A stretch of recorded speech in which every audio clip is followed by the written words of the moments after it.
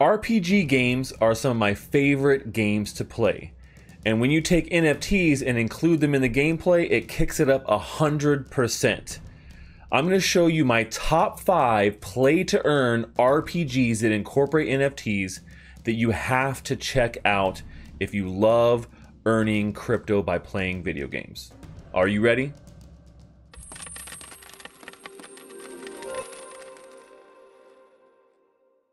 Well, hey there, crypto friends. Thanks again for joining me. So we're going to be talking today about my top 5 RPG-based NFT games that I've really enjoyed so far. Some of these games are games you can already play right now, and some of them are games that are coming up here very soon, so you want to get in on the ground floor of these games before they blow up.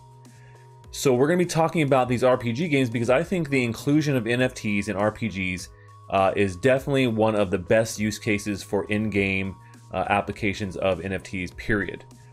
Now, these games all include some sort of play-to-earn mechanic, a way that you can play the game and actually earn money by either collecting NFT items and selling them on the marketplace, or earning some sort of in-game currency that you can then convert to real-world value like USD or other cryptocurrencies.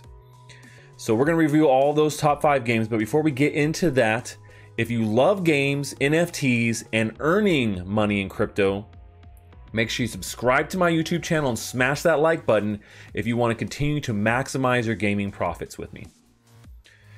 Alright, so let's go take a look at the very first game that is on my list today. This is a game that I have been playing for a very long time, and it has come a long way. It is one of the original NFT RPGs out there, and it is Lost Relics. Alright, here we are at the Lost Relics website, so you get a little idea about this game and look and feel. This is a game that is very, I would say, Diablo style in a lot of different ways. It is a procedurally generated dungeon crawler. And what I mean by procedurally generated is I mean that all of the dungeons you go into, they are not set dungeons. They are generated as you go into them every single time. So the components mix around. You're never playing the same dungeon ever again, which I think is really interesting and unique aspect of this game.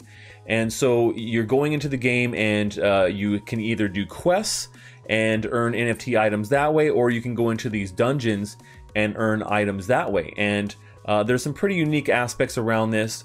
So you can only take so many items out with you, and some of them can be NFT items. Now, playing this game for a very long time, they've gone through a name change, and they do have a very small team, single developer working on this game. This is a game that is on the Engine platform, so all of the NFTs are Engine-based NFTs. They have Engine has recently launched their JumpNet solution, so the transactions are getting to a point where they're not super bad, even though they're on Ethereum. Lost Relics is kind of catching up with the JumpNet solution there. But if you go look at some of these NFTs that people have just found by questing in the game, they go from anywhere from like $1 up to some of, for the lowest ones, up to $100 or even $1,000 for some of the rarest NFTs in this game. And so you'll find that a lot of these NFTs are weapons, but there are also ingredients and things that you might need for particular quests or special items and equipment. There's also skins that you can have for your character too. So all these items can be earned in-game and then sold on the marketplace for pretty good profits. And so if you're a big fan of, dungeon crawlers, hack and slash type of games, this is definitely one of those RPGs, action RPGs, to be able to check out. Now, one of the cool things that we've been waiting for quite some time is multiplayer, and multiplayer is coming soon. Right now, it's just a solo game. You're going into these dungeons by yourself, but soon there will be a multiplayer function for Lost Relics, and I think that will really take it to the next level. And so you can see a little bit about the game here. It talks a little bit about what it looks like, but essentially you're going around and you're looking for chests or these lost relics as you're playing. And they've added a ton of great features, a town that you can go around and talk to NPCs, and a tavern with all different quest givers, and then there's an in-game marketplace where you can actually buy and sell these items in-game, which is really cool, and there's a marketplace for it in the actual game. So I really enjoy that too. So you have this kind of ever-evolving world, and you do have to have like a couple of there's like in-game gold and stuff like that that you earn, as well as you can find these things called adventure stones, which you need for questing in the dungeons. And they always do a lot of really cool, fun events here. I've participated in quite a few events in Lost Relics, and one of them was one of the very first multi-verse quests that you had to complete here in Lost Relics too. So a really fun game that incorporates a bunch of RPG elements and has more of that kind of hack and slash Diablo feel to it. So definitely something worth checking out. So hopefully you guys like Lost Relics. Let's go take a look at my second pick on this list, and it is a game called 9 Lives Arena. This is a pretty fun game that is a PvP focused game, and it takes you to essentially this PvP island where you're leveling up your character, and it is focused on 1 versus 1 combat. So as you can see here, kind of in the background, the graphics are actually really well done. The gameplay is solid. It has a little bit of a Dark Souls kind of feel to the gameplay, so it's very purposeful, right? It's a purposeful type of combat. You're not just button mashing around trying to mash on people. You really have to think out your combat here. And the cool thing about it is it's true. You have only 9 lives. So this character that you're building up, if you're fighting him in a non-training scenario, after he dies 9 times, you're literally putting your life on the line. He is then dead. Now you don't lose all of your items and things like that, but you do lose the character in general. And there actually are ways to kind of bring him back as a spirit in a different way, called like an immortal. There's a bunch of different really cool ways to be able to kind of bring this character back, but he is immortalized at a certain point after this. So if you really love PvP type of RPGs, this is the way to go. Now when it comes to the RPG elements, they do have a full crafting system. So crafting all the weapons and armor in this game is one of the play to earn elements. And right now, the play to earn elements in this game, as much as it is playable right now, it is in kind of a closed alpha state. The play to earn element is that you have these blueprints that you can own, and then you are the exclusive person that can produce that item. And so you can then get these blueprints, build them in game, and then sell them on the marketplace to be able to make profit. And so this game is in its early stages of development, but I have played a ton of 9 Lives as well, and it is polished enough to be able to have a lot of fun. Now, some of these other RPG elements is you're collecting resources as well for your crafting and leveling up your character for getting things like rings or unlocking additional features and skills, right? And one of the really sweet elements is they have a really cute character in the game called the Oogie. And so the Oogie itself is he's like your little offline helper, and so you can see him here. And what Oogie does is that you feed him fish and keep him fed, and he'll just continue to gather resources and do things for you. He can craft things. He can, he can get different items for you, and generally he's kind of your worker that actually works while the game is off. So you could literally feed him for a couple of hours, turn the game off, come back, and he will have done a bunch of things like collecting resources and whatnot for you to be able to do your crafting. And level up your character. So you can see these Oogies are actually super cute. They have their NFT characters, just like the different items are, like weapons and armor. So you can trade these back and forth on marketplaces, and there's tons of different possibilities and combinations. They have different rarities and scarcities, and I can't stress how cool the Oogies themselves really are in this game. I have a lot of fun with them, and kind of the fact that they allow you kind of play offline in a different way, right?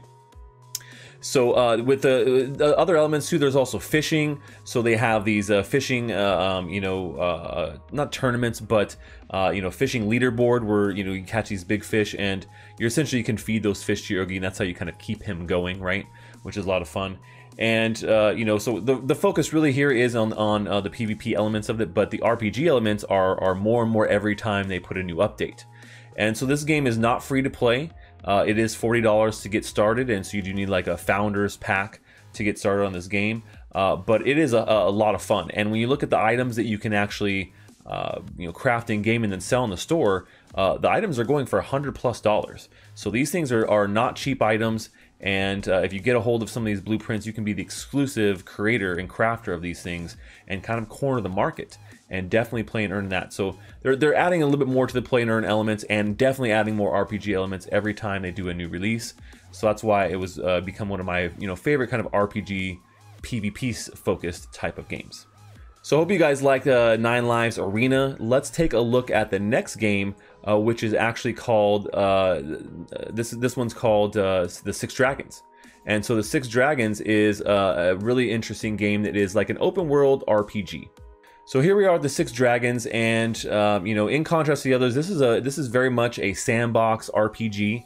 So when you talk about a very traditional style RPG, this is it, and it is huge. The map is many times larger than the standard Skyrim map, so you can literally just wander forever and ever and ever and fight in tons of different dungeons and what they call arenas and portals, and these are kind of NFT enabled areas. And so the crafting in this game is also very in depth, and this is where you can be a blacksmith or a crafter, and you actually can get paid in crypto for your services. So what that means is that people are, you essentially hold these recipes very similar to 9 Lives Arena, and people will actually pay you to blacksmith these or craft these, and they have a whole system set up to do this. And there are over 300 plus recipes for this game. So it is a first person RPG, and reminds me a lot, like I said, of kind of old school RPGs. But this is a game that actually is looking to be coming to consoles as well. So it is in a beta state right now that you can play, and there are lots of items you can buy and sell in the marketplace, in particular the NFT items that allow you access to the arenas and portals. And these are things that you find throughout the Six Dragons lands that you can go into, and there's more rewards and challenging enemies inside of these portals. So you can have a lot of fun playing those. And this is something I've actually played on stream a couple of times, and they're definitely making improvements on the game every dang time that I see them make an update. And like I said, the goal here is for them to actually have a game that is ready for consoles. So that's a pretty interesting, different take here that we've seen on some of these other games. And you can see a little bit about the gameplay and stuff here. Yeah, the blockchain blacksmith service is one of the most popular things, because that is one of the best and quickest ways to be able to get gear in the game versus having to go out there and grind for it, right? So you can have someone actually just make the gear for you. So there are a lot of interesting NFT aspects of this game itself, and going out and killing monsters for different quests is going to result in in-game rewards as well. So the Six Dragons is, like I said, I would say it's fairly playable. It's a little bit redundant in some of the things right now, but as they expand the game, I expect it to get better and better, and for them to add more and more quests. They already have a really good amount of different varying dungeons and different quests that you can go on, but it's lacking a little bit in the story, is what I would say. So it definitely needs a little bit more of the story elements. So if you're a traditional gamer and you love the traditional RPGs, you'll probably love the Six Dragons. Let's go take a look at the next game on my list here, which is actually called Myst. Now, Myst is a game that I have previewed here on my channel with a video earlier. It is a game that is not out yet. This is one of those up-and-coming games that you want to get in on the ground floor. It is an MMORPG, so it is a multiplayer open-world game, and essentially what you're doing is you're questing in here, you're killing monsters, and you can actually earn Myst tokens through doing so. And the Myst token has actually seen quite a bit of appreciation and value here recently. You can also find NFTs, right? So when you're out there, adventuring, there are very small chances when you beat bosses that you can actually find in-game NFTs as well. Now, one of the really cool aspects about this game, besides the fact that they have different classes and the NFTs are locked to that, and so you kind of start off as this adventure class and then use NFTs to unlock advanced classes like wizards and shapeshifters and whatnot. But one of the really cool aspects is the fact that they've actually incorporated DeFi farming into the game. So the farming in DeFi actually looks like farming. You actually have crops that are staking crops, and based upon how your staking is going of NFTs and Myst in the game, your crops will grow and do better. So I thought that was a pretty interesting aspect. And so you can see the kind of the block style of this game. And that's something that I wouldn't focus too much on, because I think the gameplay of it is actually going to be done really well, versus the fact that it's a really well polished looking game. I think that gameplay is number one, and with Myst, I think that's what they're really focusing on here, is having really engaging gameplay that is going to be multiplayer, right? So you're going to be playing with other people in the world, and that the NFTs have a really great use case and purpose in here, and that you can actually really play and earn tokens and NFTs in this game. And that is big, for something like this in general, because it's not easy to work out an RPG that incorporates all these elements, and I think Myst has a really good chance of being one of those top RPG based games. And now is the time to get involved. Now is the time to do this. They've only done one sale so far, which is a very small sale, so there's a lot of room to get here on the ground floor of this game. So I hope you like that quick look at Myst, which is coming here pretty soon. Look for it in the last quarter of this year. And rounding out the top 5 of my top 5 RPGs that are NFT enabled, that you can play and earn in.